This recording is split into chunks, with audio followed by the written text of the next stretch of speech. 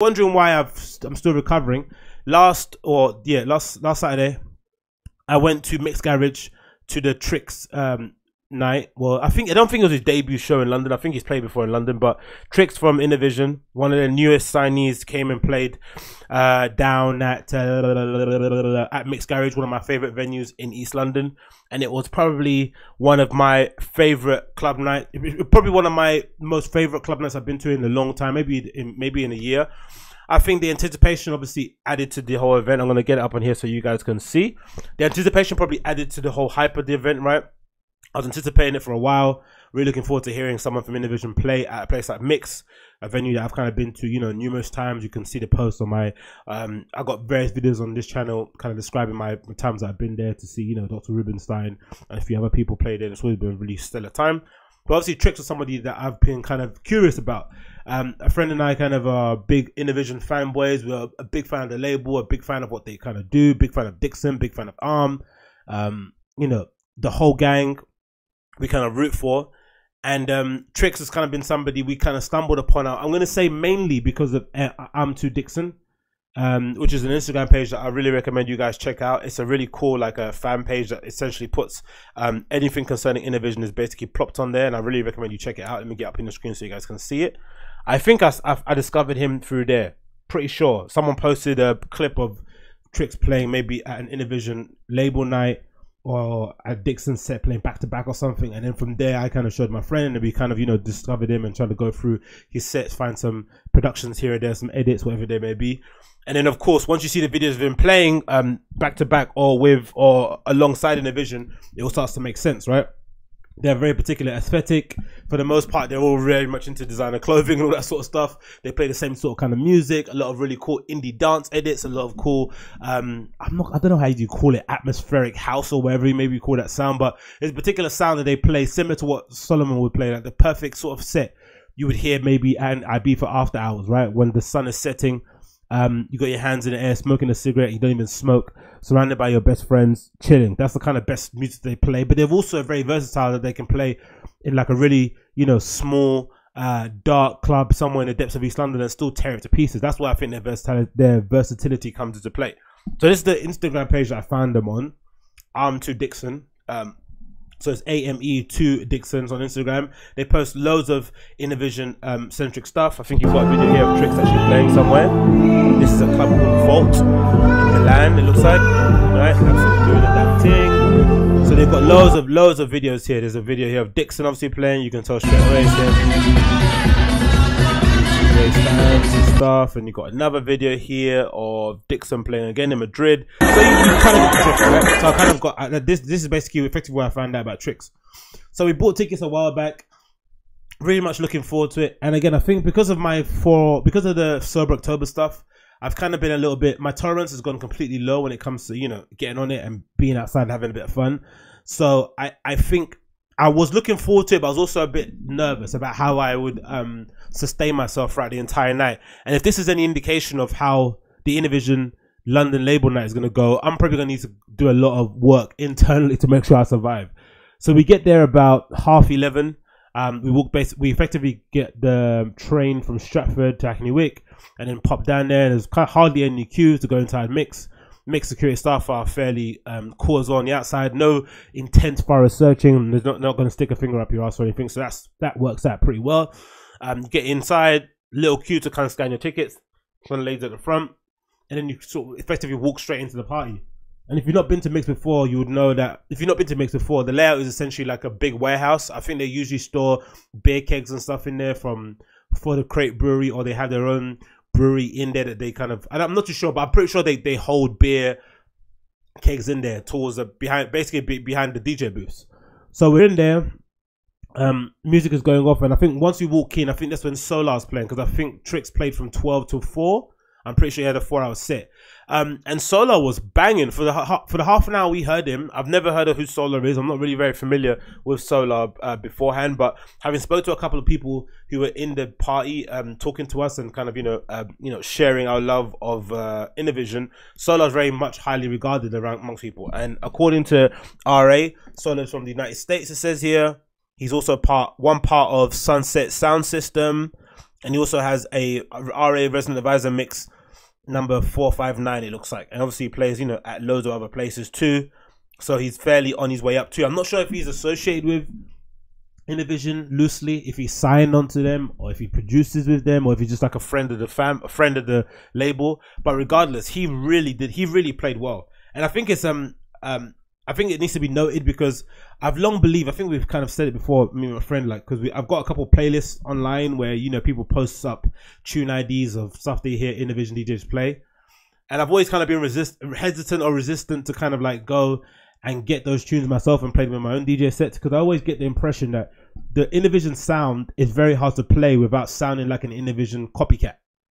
There's stuff that you hear them play that only they could play in their sets. I don't know how if it makes any sense to you guys, but it's very hard to kind of take those songs and kind of make them work in your own set, because naturally you're going to want to try and mix them the way they mix them. You're going to try and make them sound sonically the way it sounds sonically with them. You're going to want to pitch it up or pitch down the way they do it. There's certain things that just call for it, because the reason why those songs sound good on their set list is because they've done those edits or they've made those adjustments that you've heard. So it's kind of hard to kind of, you know, it's kind of hard. I would just imagine that it'd be kind of hard to play back to back with anyone from Innovision, because they've got such a unique lasered in sound. It's hard to kind of, I don't know.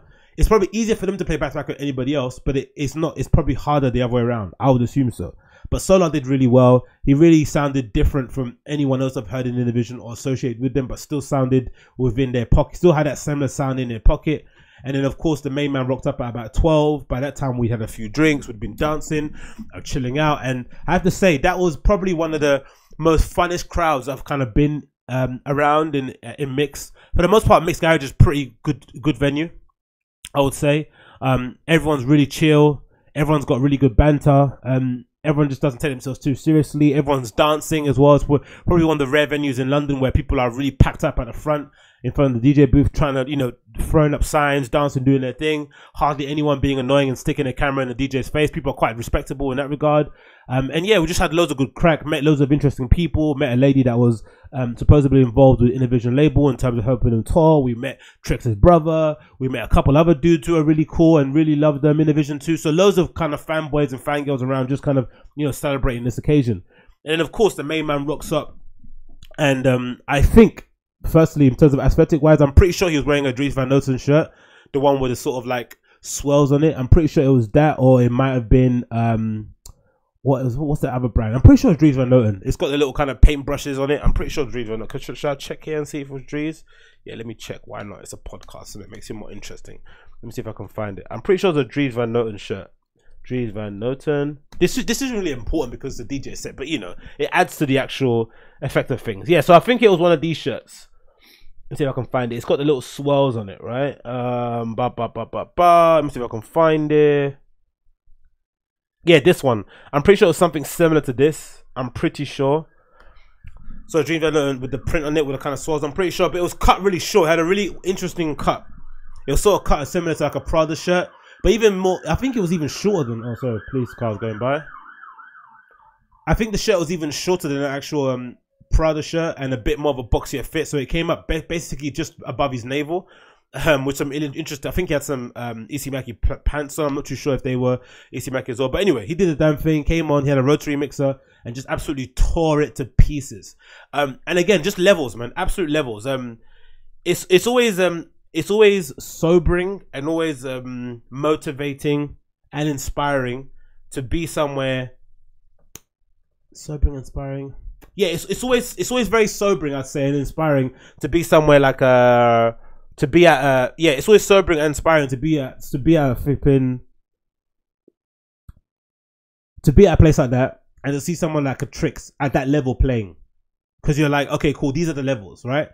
I'm pretty sure he's probably younger than I am. Maybe he started later, I'm not too sure, whatever it may be. But there is I can obviously tell, because I remember when we found out about Trikk beforehand through Arm to Arm, or Arm to Dixon, sorry, we found out about him. I do remember going on his kind of SoundCloud or something and finding some mixes of his, right, and hearing them, and they were decent, right? They were fairly good mixes, but nothing to shout home about, like just, you know, fairly decent mixes.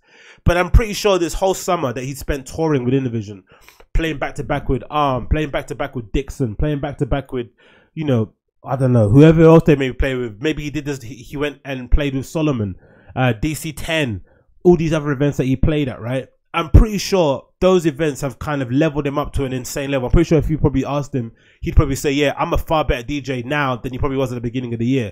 And it really goes back to the adage of like iron sharpens iron. I'm in no doubt that once you're surrounded by those kind of people, you're surrounded by that kind of level of commitment, determination. You've got someone like a Dixon or an Arm who've, you know, two adult dudes who have their own families but are super hardworking. They're plucking tunes out from everywhere. They're listening to them. They're listening to demos. They're doing edits. They're constantly on the phone, tweaking performances, tweaking the sound, just being hardworking, guys. I'm pretty sure being that young, it would inspire you to just level up your game. And then once you come back to London and you come play at a small 500 capacity club in the middle of East London, you're going to tear it to pieces. It's just not fair. And that's what it felt like. It felt like it just wasn't a fair set. Like he was absolutely shelling. Like, and again, it was an expert set that it was the kind of set that was so good that I kind of didn't want to go to the toilet. I was kind of running back to a dance floor every time he was playing. I didn't want to leave the dance floor too long, and we stayed right until the end. It was just an epic set, man. Like the sound, everything, the visual. Sorry, the lighting guy at the top was absolutely killing it too. That was really cool. I love the light show that they put on behind it. Whoever invested that money in it, I'm not sure if it's something that Mick do themselves or if it's something the promoter has to do on their own. But that was awesome. Yeah, just everything about it was flipping cool. And honestly, and I think part of the reason why it was so good was because the crowd was amazing. They, like I've always maintained, you know, maybe 60% or maybe even 70% of a club night is, you know, relies heavily on the people that actually go to the clubs. I think that's probably the main reason why a place like, I don't know, what do they call that place in Pippin Dawson? Damn it. Dawson Kingston, the kind of queer club just above. It's got the downstairs and upstairs. I've got the name of it, but that's one of the clubs there. I still think is, you know, has got quite a big pool. People still go there every week. There's places like that in London that exist because obviously there's not many because most of the, you know, smaller clubs have shut down. We've only left with kind of mega clubs. But some of the smaller venues, some of the smaller capacity venues in London, the only way they can survive and actually thrive and actually, you know, have a good atmosphere is if they have the right amount of people in there or the right type of people in there. And it's quite hard to do it nowadays because, you know, people age out of clubs, people move away, people end up kind of raising families, people just get disinterested with the scene. So you have a whole new gaggle of people coming in, right? And it's hard to kind of cultivate a scene when people are just changing, you know, every 4 years or so. But I think what Mix does a good thing of is that firstly, they probably have a high threshold, or they probably have a really long criteria in terms of who the promoters are, in terms of who can come in and do a show there. They probably have to, you know, could we have to kind of jump through a lot of hoops to kind of get a show on there in the first place. And the people that are putting shows on there, judging by the past performances, you kind of have to bring it. You can't get away with just booking like a regular schmegular, you know, lowest hanging fruit person. If you want to make that thing work, and plus because of Mixed Garage's location, you know, it's not necessarily on a busy high street. It's in the middle of Hackney Wick. You have to know it kind of thing. If you haven't been to the Cray or you haven't been to Yard, you probably won't know it exists. And again, it's a bit out of the way for some people, depending, but probably not for a lot. But you know, you still have to maybe get an Uber home, 2 buses home. It's a bit of effort that's required. So you really have to ace the promotion beforehand, marketing it, and also maybe the lineup so people can actually go their destination to go. And I think the timing of that place works really well too, because I think it's open from like 10 to 4 for the most part. So those are the perfect window to kind of get to a place like Hackney Wick. Because you'd want to get there before 12 so you can get the train. You don't want to get there. Yeah, you wouldn't want to get to Mix outside of the train window, right? Because it'd just be a hassle to get there. So you want to get there before the train gets there. And also you want to leave before, you know, the sun rises and shit. So it's the perfect amount of time to get there. And again, the club is probably, you know, layout wise, really cool. Just one big square. They've got like little mezzanine place thing at the top, whatever, balcony, whatever you call it, which was incredibly warm. I'm not sure why it was so warm up there, but it was. That's where the lighting dude was doing his damn thing, but it was too warm to stay up there for the most part. People were going up there. Then they've obviously got the smoking area on the outside and in the little alleyway, just to the side of the club. But the main action's in the front, and then, you know, behind the gate where the DJ is probably to his left. is a kind of, I don't know, quote unquote VIP bit that people were kind of popping in and popping out of. But again, usually that spot would be reserved for all the wankers and stuff, but everyone was cool. The VIP people that were standing there were cool. All the industry peeps I met were safe. The bartenders were safe. The security guards were safe. It was just a really safe environment. The people at the cloakroom were safe. It was just a really cool environment. I fucking loved it, man. Honestly, easily one of my best nights I've had in London for a while. Again, Trikk actually smashed it. Solar, again, you've got a brand new fan in me. I'm definitely going to be keeping an eye on him and seeing what he does. And again, I really recommend you check out Innovision. The next night we're going to go to probably is definitely going to is the Innovision label night in London and Fold. That's happening in a couple of weeks, so definitely check that out if you haven't checked it out already. I'm pretty sure tickets are sold out for that one, but just keep an eye out on Ticket Swap. Keep an eye out on the Facebook group. You probably might be able to get a ticket last minute. There's always people that drop out, always people that, I can't go now, or something come up, or something always has to come up, right? Usually people that are just trying to resell and didn't be able to get any money for it, but I really recommend you get a ticket to see these guys play, because it's really different. I think sometimes it's different. You kind of get a bit jaded when you go to these kind of events. You kind of feel like you've seen everything. There's nothing new under the sun. But I think sometimes the ability to see a DJ of this level of proficiency, especially somebody that young in Trikk, to see him shelling that well. And again, I heard his sets before I heard his sets prior to this event, right? So in the beginning of the year, the beginning of the summer, and you can honestly tell in the 4 months that he's kind of been away touring, living a lavish life, he has improved tenfold. And again, iron sharpens iron. There's no doubt about it. So if ever there was a case for smaller DJs feeling as if they haven't got the looking and we're not getting the chance that we need, I think you have to respect that sometimes there are just people that are just much better at this DJ thing than you. They're just levels above what we're doing at the moment.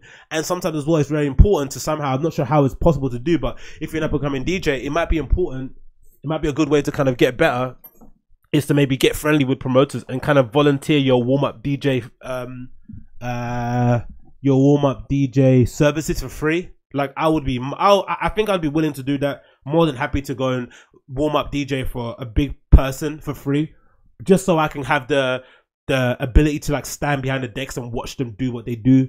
See them beforehand, maybe when they go for dinner with a promoter, see how they kind of carry themselves. All those things kind of really add to kind of is number one, kind of making you back. The day after the Trikk event, I came back and I probably made 2 mixes that I haven't uploaded yet, but I just came back and started downloading songs, buying stuff. Like I was just super inspired. So I can only imagine what it must do to you when you're hanging around that kind of level of caliber of DJ, flying around with them, hearing them talk about the industry, hearing them talk about electronic music, hearing them talk about dance music culture, hearing them just being engrossed in a scene. It's only going to rub off on you.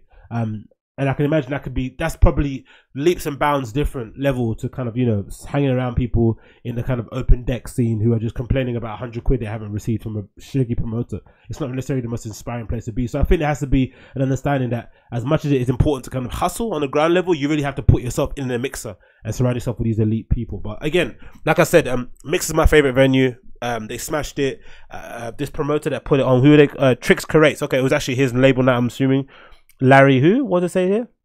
Labyrinth Promotions at Mix Garage. Again, an amazing night. Trikk and Solar back to back, absolutely killed it. Solar, I'm guessing for 2 hours. Trikk for 4 hours. Absolutely disgusting, dirty, dance field, sweaty occasion. Oh, actually the sweat too. I think they've improved the aircon. I'm gonna say they've improved the aircon. Mix was cool as hell. Like the last time I went there, which was one of the most sweatiest times I went was when I went to go to Pussy Palace. I went to Pussy Palace at Mix for probably like 3 or 4 times in a row, and it was so sweaty. It was just insane. Like my t-shirt was dripping. I literally had to kind of wring dry it in the toilet a couple times, which is is super nasty. I know if you're eating and you're drinking something, I apologize, but that's the truth. So yeah, they've improved the air conditioning. It's a bit hot up top, but you gotta do what you have to do. So I really recommend you check out Mix, one of my favorite venues in London. Trikk again, one of my favorite DJs now, a new favorite, and Solar. I've got 2 new favorite guys that I'm kind of following at the moment, and Innovision Label Night coming up at Fold very, very soon. So make sure you Google that, find that. If you can get some tickets, definitely recommend you to go.